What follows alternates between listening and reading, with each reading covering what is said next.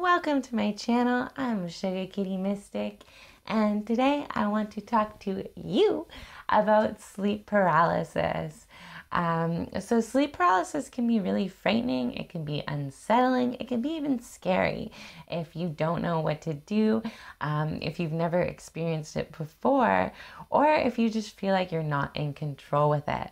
So in this video, I want to show you how you can be in control of this experience, how you can quickly and easily get back into your body if that's what you want to do, or how you can use sleep paralysis as a cheat code for astral traveling or lucid dreaming.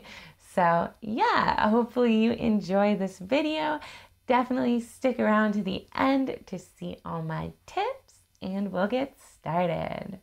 So, if you are panicking and you just want to get back into your body, if you have tried to get up and it's not working, if you are stressed, if you want the experience of sleep paralysis to end, the best thing that you can do is focus on your breathing. You want to slow down your breathing as much as possible.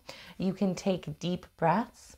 Focus on the lungs, focus on breathing, focus on the sensations within your body. The more that you can single in on that movement of breathing, the quicker you will get back into your body. So sometimes you can experience frightening things when you're in a state of sleep paralysis. You can experience kind of like scary visuals or thoughts.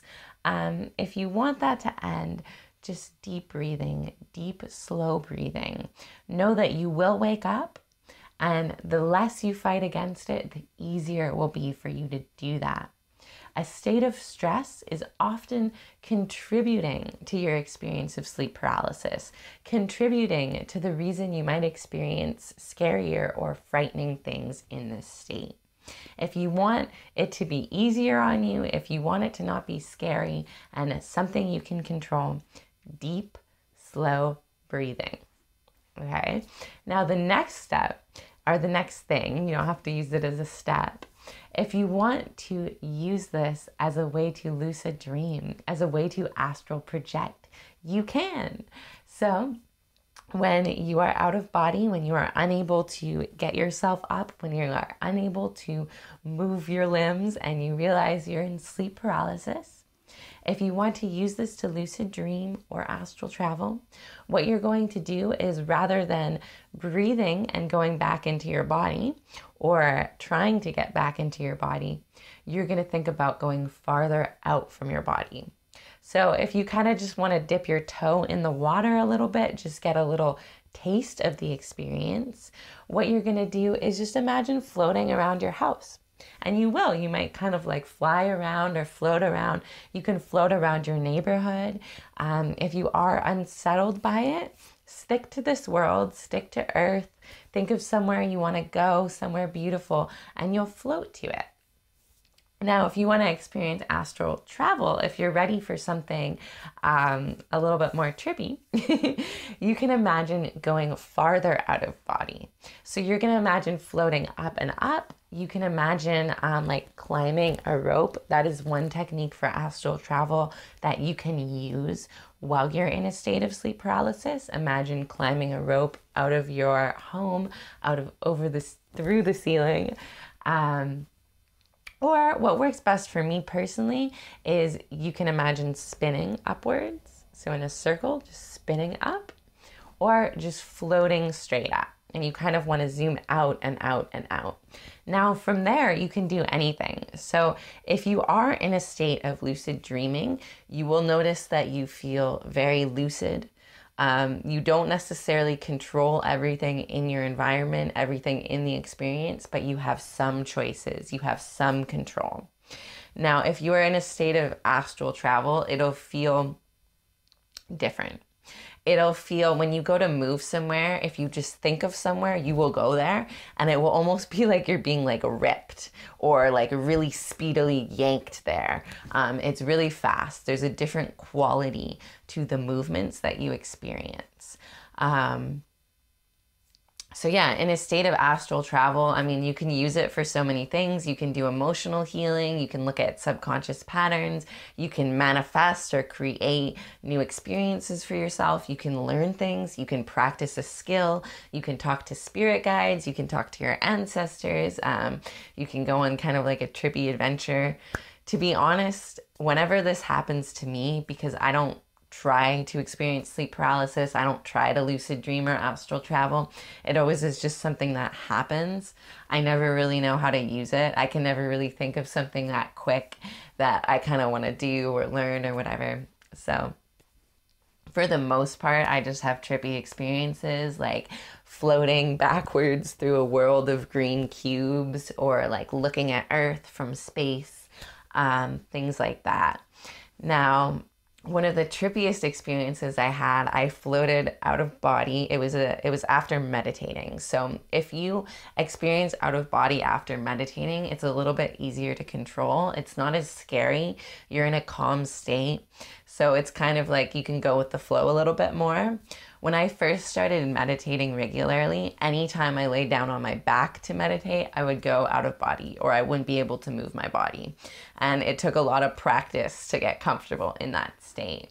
If this is something you don't experience very often, or you've never experienced, my hope is that by watching this video, when you do experience it, if you experience it, you'll be more excited, you'll be more calm, you'll be more able to use it to your advantage, rather than just be like, what is this? How do I get back into my body? What the hell is going on?